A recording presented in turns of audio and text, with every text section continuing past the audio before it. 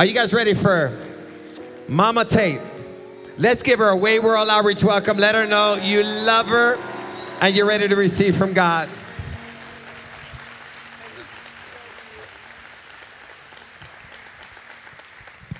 Good morning. Thank you. You are so welcoming, and you make me feel so comfortable. I love this church. You are so blessed. I'm so grateful to be here this morning. And I was thinking as I was preparing for this word this morning, well, what are my credentials that enable me to be here this morning? First of all, I want you all to say good morning to my husband, Ivan, who's here. And I know you guys love him so much. I also have my daughter, Abby, here. Would you stand up? She's one of my daughters, my youngest, my baby. My spiritual daughter, Anita, is here. Stand up, Anita. With her wonderful husband, John Jew. He's a miracle. He just received a big miracle healing. My daughter-in-law, Ashley, you all know.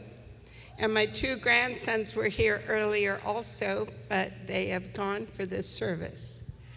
So as I was thinking about what are my qualifications, I started to think about my own, where did my motherhood begin? And I got to tell you, it started way too young when I was mothering my twin brother. And I would do his homework and help him to do his chores and cover for him with Dad. I just couldn't stand to see him fail. And if you're that kind of a mother, repent. There's nothing good in the future. I raised his two sons because he never did grow up and stand on his own 2 feet. So be the kind of mother that encourages your children to stand up for themselves. I've also raised 4 children from babies that I birthed. That's no small feat. 2 teens that were my brother's kids. Many friends, nephews, nieces, and church members' kids, hooligans, vagabonds, you name it, they were in my home. Well, I think we had more than 40 altogether through the years that came to live with us. We have an orphanage in Guatemala, and I am mom to hundreds of kids there.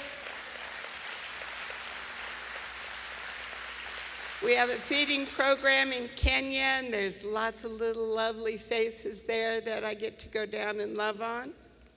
And I'm even a mother figure to some adults, as you've met this morning. My spiritual daughter, Anita.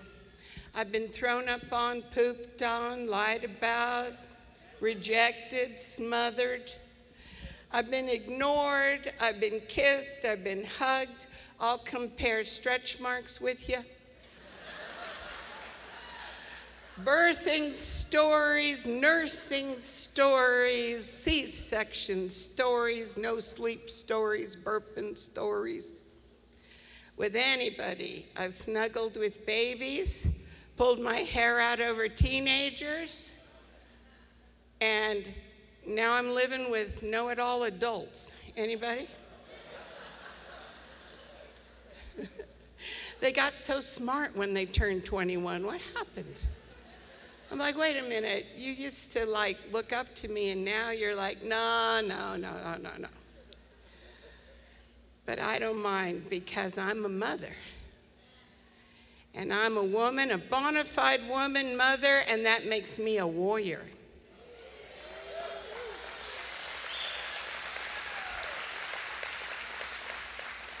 When I saw all you beautiful mothers stand up this morning, I couldn't help but think of an army of fighters. Yes, we cry. Yes, we get emotional, but it's all for one purpose. It's to fight out of love for those that God put in our lives to succeed. And we're not going to quit. We're not going to let go. We're going to believe and believe and believe and believe and believe. So this morning, if I'm qualified in your eyes to speak on Mother's Day, I invite you to sit back and relax.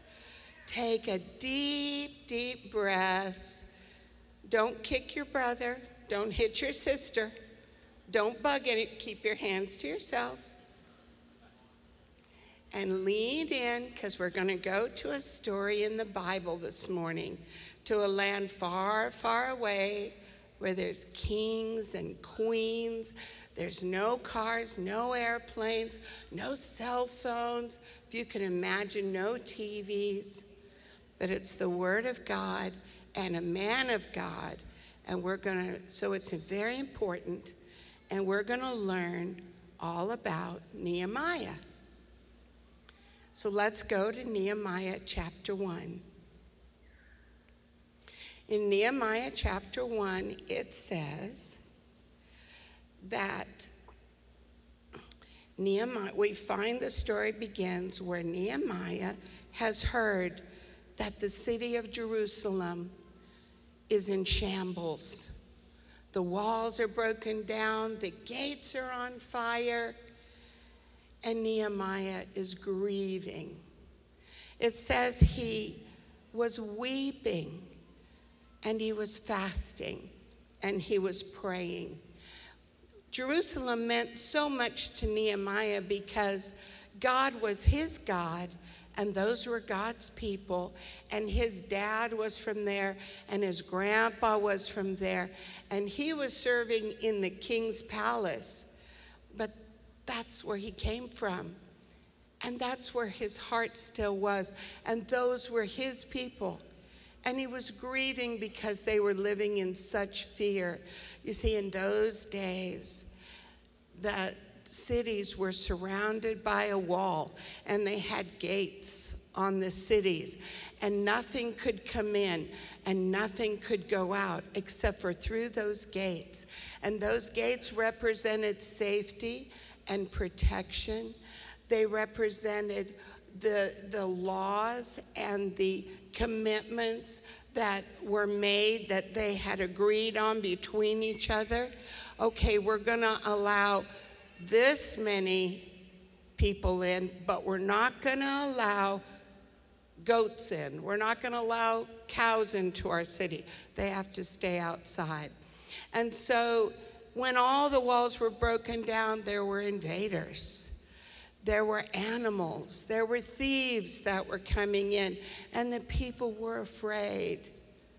And it's because of that love for those people that Nehemiah wept and prayed and fasted. And in 4 and verse 5, he's talking to God, and he's saying, God, you are great and awesome. That's how he begins his prayer. God, you are so great and awesome. He doesn't start with fear. Oh no, what's happened? No, he starts in love, in faith. God, you are great and awesome. This is what's happening in Jerusalem. And he goes on to pray, and he reminds God of his word. He says, remember when you prophesied, when you told Moses that you were going to draw all your people back together. You were going to bring everybody back to Jerusalem. Well, guess what? Everybody is scattered. Everybody's gone, and that word hasn't come to pass yet that you said would come to pass. And you're great and awesome. I know it's still going to happen. You know, right now, today, I am believing for people in my life to come into the house of God. Are you believing for someone this morning? Are you believing for someone? God has given you a promise. There's plenty of room in the house of God. There's plenty of room. God has promised that he will bring us back. He will draw us to himself. He will go and seek those that have been scattered. those that are lost, and among wolves, those that are lost. He's promised to bring them back. And that's what Nehemiah was reminding God about. The walls are broken down, Lord. There's no gates on your city, and everybody's scattered, but you're great and awesome. You're great and awesome. Fear is the greatest enemy to love. The word says that perfect love casts out fear. It doesn't make room for it. It doesn't tolerate it. It doesn't understand it. It doesn't talk to it. It doesn't go over and over and over with it and try to convince it. No, don't be afraid. No, don't be. No. The only thing you can do with fear is cast it out with love. Knowing that God is bigger, God is greater, God is more powerful than fear. And God's promises are more powerful than the lies and the discouragement that fear brings to us. Fear tries to tear us down.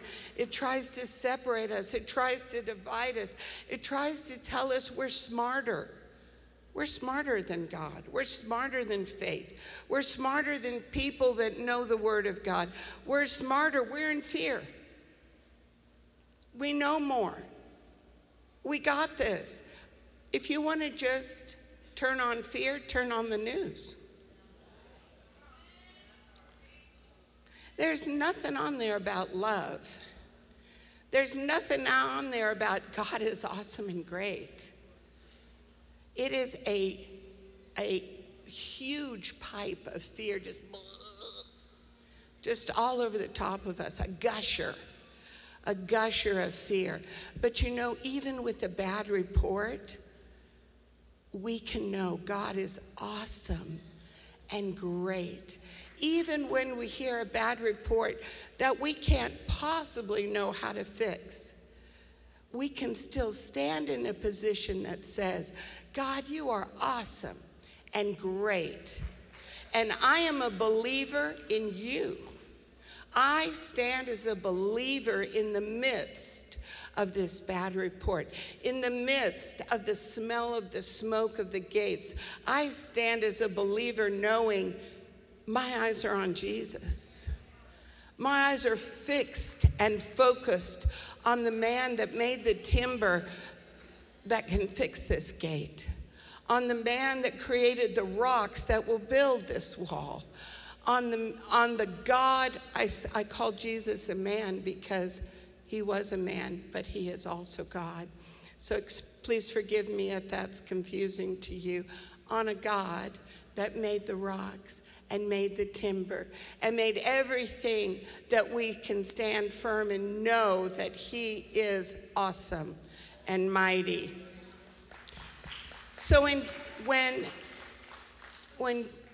Nehemiah went to his king asked him why he was sad. And he said, well, my city, my hometown is in rubble. And the king listened to Nehemiah and had great compassion on him because Nehemiah was the king's cupbearer. And what does the cupbearer mean? It means the person that protected the king from all the poison that was trying to kill the king. In those days, people didn't just rush into the throne room and take the king out. They were clever and they would try to get poison to the king. So the king had a cupbearer. This man was very trusted. He was very prestigious. He was very well regarded in the community. The gossipers didn't go to the cupbearer to tell their gossip. He wouldn't listen to them. He wasn't going to be poisoned himself. That would only make him vulnerable to passing poison on. He didn't associate with those that would bring up complaints and bring up reasons to overtake the kingdom. He associated with those that believed in the vision, those that supported what the king was decreeing, those that aligned themselves with the king so that he could be trusted to be the cupbearer. You see, the king had to know, this guy's on my side. This guy is for me. This guy is loyal. He is committed. I'm gonna trust that what he gives me, I can drink and enjoy. I can drink and freely partake of it. Because Nehemiah wasn't poisoned, he didn't pass on poison. It didn't go through him to others. It didn't pass through him to the king. It stopped right there. He said, no, I know what that is. I'm not partaking of that. I can't afford to. My job says I'm loyal, I'm trustworthy. And so he didn't pass things on. So when he went to the king and said, this is going on in my hometown, the king said, I'm behind you all the way. I'm behind you all the way. I'm going to give you letters so that when you go to Jerusalem, you're going to be able to pass through all these provinces on your way. And those letters are going to say, the king is behind me all the way. The king trusts me all the way. In fact, I'm going to give you a letter, and you can go to the king's forest, and you can use the wood to rebuild the gates, to rebuild the big timbers in the city. And so Nehemiah took these letters, but there were enemies. How many of you know there's always those enemies? They hear about you doing something for the Lord and they're like, excuse me, who exactly do you think you are? The name of these enemies were Sanballat and Tobiah. And on Sanballat, he had a list of everything Nehemiah had done wrong. And so when Nehemiah went to Jerusalem to gather the remnant of God's people together and say, let's arise and build, Sanballat pulls out his list and says, excuse me, I don't see any qualifications here. I don't see anything here that says you've ever had any experience with a wall, but I have seen other things. I've seen these failures. I've seen that you can sip wine. I see that you can sip milk. I see that you can eat a piece of toast and that you can protect the king. But what are your qualifications for building a gate, for leading people? You're always the quiet guy in the back. You're the quiet guy that's just called out at mealtime. How do you think you're going to actually lead a group of people that are in fear and repair that? No. Surely God wouldn't send you. Your history doesn't qualify you. When the enemy of your life is saying, who are you to step out? Who are you? You know it's Sanballat. You know when you go to the beach and you spent the day lounging in the sun and laying on the sand and you get back in your car and you start itching? Something is in your swimsuit. You're taking home some of that sand. Well, we're going to call Sanballat Sandy Bottoms because it is irritating. It's so irritating and annoying. And they're tiny little pieces. It's not a stone in your swimsuit. No. It's these tiny little niggling things that get in between your swimsuit and your skin. And for the life of you, you can't get them out. And they get where nothing should go, and they're irritating. And if you leave them there, you get rashes, and you get these sand burnt. It's annoying. Well, Sandy Bottoms was just like that. He had a list of all these little niggling things that could make Nehemiah stop building. If you think I'm talking to you like children, that's because I'm a mother. That's because I preach to children, and because you really are children. Aren't we all really God's children, looking for that love, looking for that leadership, looking for that word from our Father that says we're qualified? You can use me. You've forgiven me. You love me. It's okay. I'm not disqualified. You know, Sandy Bottoms is a liar. And when God says, Nehemiah, I want you to go and arise and build, you go. You say, okay, God, I'll walk on water. I'll go where you call me to go. I'll do what you call me to do because you are my only qualification. You're the only one I need. That's all I need is you. That's it. My past is separated. Sandy Bottoms can have his list. Let him have his list. Sure, go for it. You can have a list of generations back about me. I don't care because the blood has separated me from anything you can accuse me of. Just look at the blood. I'm sorry. Just look at the blood. Go ahead. Keep reading. But I don't hear you. I'm under the blood. I'm not going to be motivated by fear.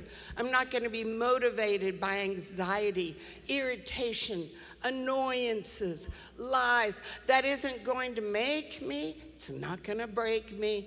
Just the Word of God. Just His voice in my life. Just the Good Shepherd. That's who I listen to. The story goes on, and all of the remnant in Jerusalem, Nehemiah was an answered prayer for them. You are an answered prayer for someone. Don't let Sandy Bottoms disqualify you. They're waiting for you. They're waiting for you to come and tell them, arise and build, arise and build. And so here comes the remnant. They're like, oh yeah, I want to arise and build. I want to rebuke fear out of my life. I want to build again. I want to live in safety. I want to live in peace. I want to live in unity. That's what I want to build in my life. That's what I want to do. You see, nothing good comes from fear. Nothing good comes from being afraid. All come from love. Love is the power. Love is power that casts out fear. That is the motivation for us. And as they began to build, they began to join the wall. Some of the wall they built right in front of their own homes. Some built the wall all the way to the corner. Some built in front of the temple. Some built all the way to Arrowhead. Some built just in front of Hallmark Church. Some built the gates in Tijuana. Some built all the way to Pomona. You realize I'm saying the extensions of this beautiful church. Still others connected to LA. It encircled Arizona, the wall, and was all the way in Kenya because the people were not distracted by fear and all the annoying little things of Sandy Bottom. You see, Nehemiah knew as a leader, he could not be distracted with the accusations and with the demands of Sandy Bottom's group, that whole group. You know, as Nehemiah had the remnant building, Sandy Bottom's group grew also. What? They did. They grew and they had more and more reasons why they needed to stop building. But pretty soon the wall was halfway up. And then it was all the way up.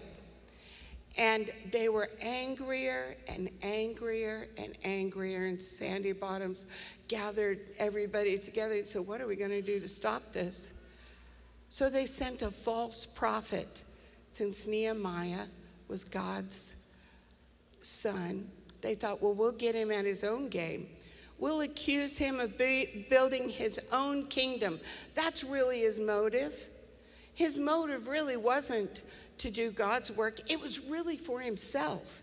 He wanted to build the city of Nehemiah. But Nehemiah had proven himself in the king's court. He had never passed on poison. He had never been a partaker of the gossip. He had never passed on sand. He'd never taken the sand out of his own annoyance and dribbled it on others. And everybody in his row pretty much is wiggling because of the sand that just goes from. If you're a sand spreader, you need to empty your swimsuit this morning, and we'll vacuum it up after. And you don't have to go home irritated and annoyed. You can go home blessed, forgiven, and with a tool in your hand this morning. You can go home no longer annoyed by what you've heard or what you think. You can go home a builder. You can go home this morning changed, because Nehemiah never came down off the ladder. When they sent that false prophet, there were even some in the remnant that listened. But did that discourage Nehemiah? He said, no. Why would I come down off this ladder to answer for that? It's not even in my heart. I'm still building. And then it was exposed that was a false prophet. And everybody finished the wall. They hung the gates. Romans 8:15 says, you have not received a spirit of slavery leading to fear again. You have not received a spirit of slavery leading to fear again, but you have received a spirit of adoption, by which we cry out, Abba, Father. Aren't we just looking for that? Aren't we looking for that? Aren't we looking for that adoption, for that love, for that forgiveness, for that new start, for that building? You know, when they finished the city of Jerusalem and they hung the gates, they looked around and they said, wow, this is huge. We thought it was just going to be enough for our homes. This is giant. We need to invite everybody that was outside, all those scattered people, all those scattered families in fear. We have plenty of room for you. Come back. Come back. And that's exactly what God is building here. It's plenty of room for those people you're believing for. It's plenty of people that are running in fear, that are running in shame and running in all kinds of lies, running from what they don't even know is chasing them. There's plenty of room here. And as you stay faithful on your ladder, as you stay faithful to build, can we please have the wall? Thank you. Then you will see it grow larger and larger and enable more and more people to come in. These are some of the tools that we build our wall with. These are the tools that we use.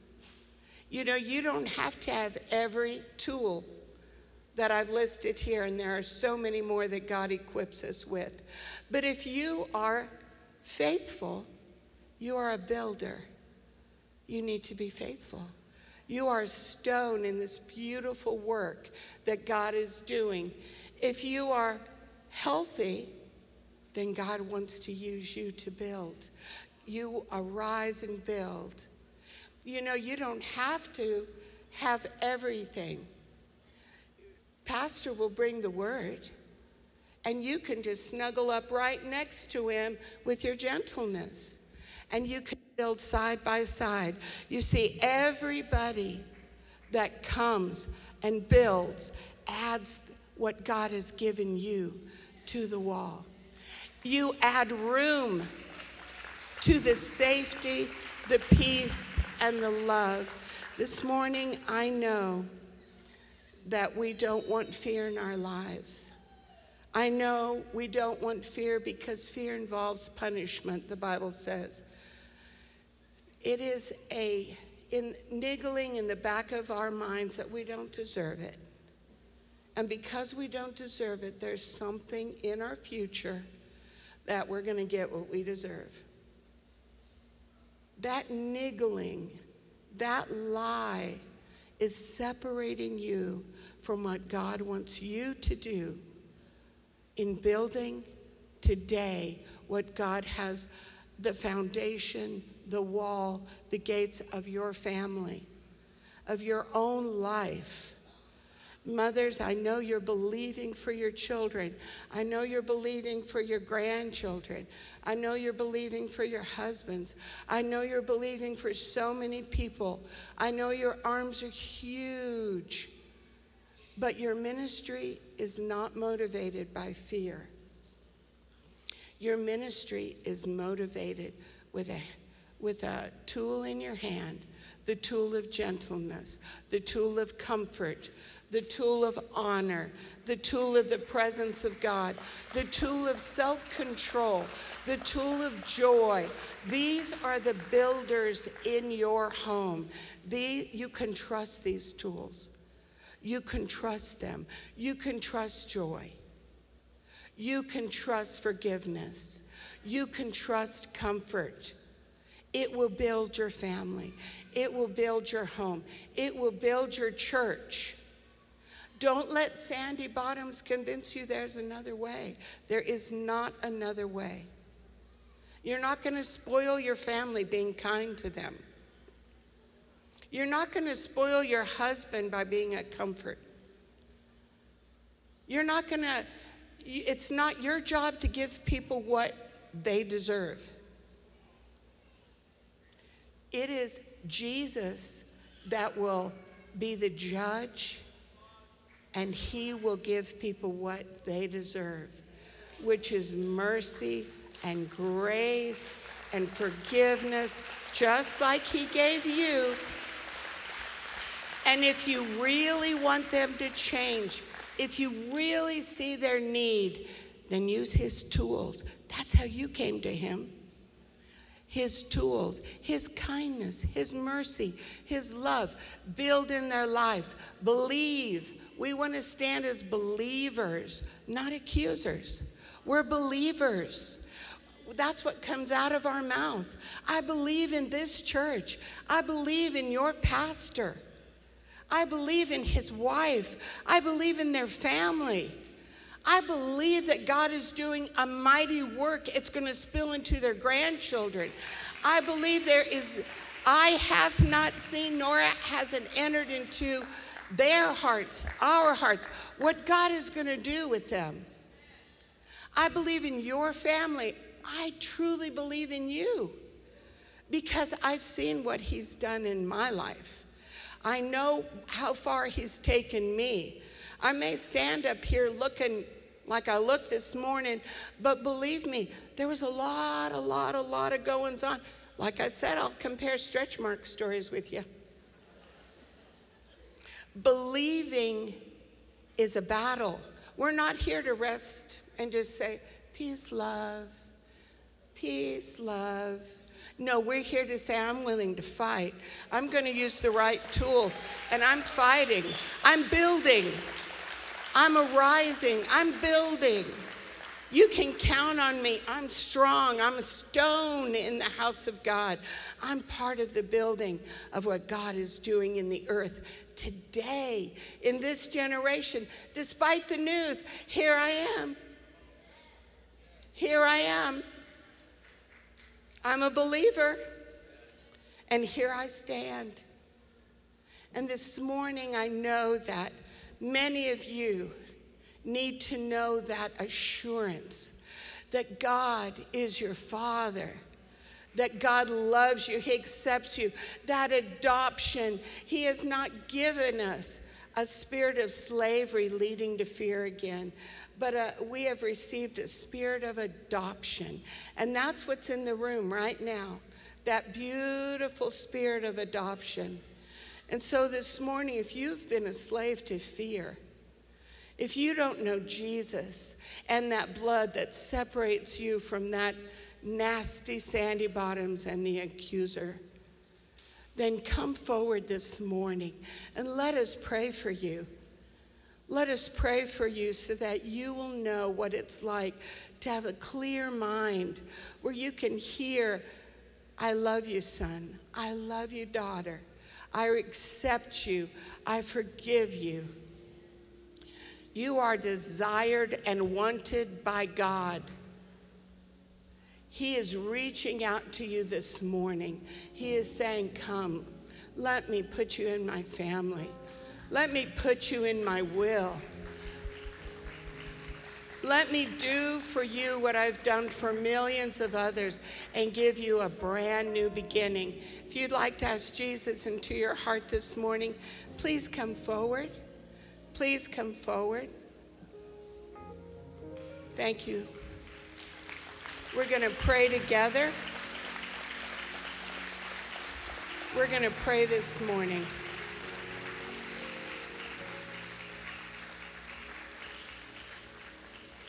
Thank you so much. Good morning.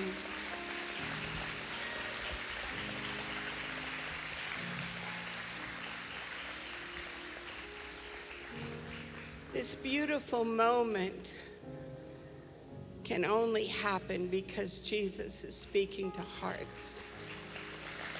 That's the only reason.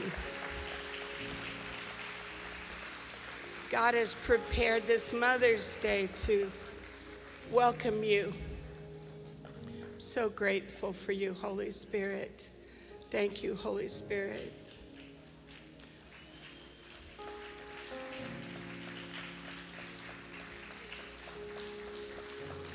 These are some brave people.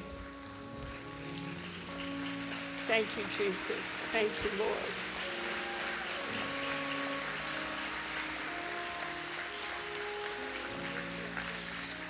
So right now we're just going to talk to God, because I know that's why you came forward, was to talk to God. I want you to say out loud and repeat the words that I'm saying. This prayer I'm going to pray is in the Bible, and it is the prayer of receiving Jesus into your heart so he can change your life. And boy, I see some real commitment. So grateful. Okay, repeat after me. Lord Jesus, thank you for this day. Thank you that you've chosen this day in this place to adopt me as your daughter and as your son. I receive you into my heart. I believe you died on the cross for my sins. I believe you did it out of love for me. When you were on the cross, you saw me. You knew I needed you. You knew I needed you. I can't do this alone. I can't make up for my sins. I can't get myself to heaven. I need you, Lord Jesus. I surrender. I surrender it all. My heart, my sin, my good intentions, my weaknesses, my doubts, my fears. I cast them at your feet. I ask you to forgive me. I ask you to forgive me, Lord Jesus. I know your forgiveness is enough. I let go of all my efforts, and I receive your forgiveness. Now I receive you as my Father. I receive you as my comforter. I ask you, Lord, to change my life from this moment on. In Jesus' name, amen. Thank you, Lord. Thank you, Jesus. Thank you, Lord. Thank you, Jesus. If you've been battling with fear, I just want to pray this morning that you will surrender to the love of God this morning and be comforted that he is awesome. He is an awesome God. Surrender your fear to God this morning and build. Let's arise and build together in Jesus' name. Amen. Amen. So this last call she's making is if you're dealing with fear, now's the time to get set free and get delivered. If you need prayer, come up to these altars and our team would love to pray with you. We love you, church. And for those that came up here today, someone's gonna pray with you and they're gonna get you signed up for your next step. It's called Starting at the Way. Don't forget, you can sign up for women's conference. That's this Friday. Women's conference is this Friday and Saturday. If you have not gotten your tickets, now is the time. And lead night is this upcoming Sunday night, not tonight, but next week, lead night. So get your tickets for these. You can get it on the app or in our foyer.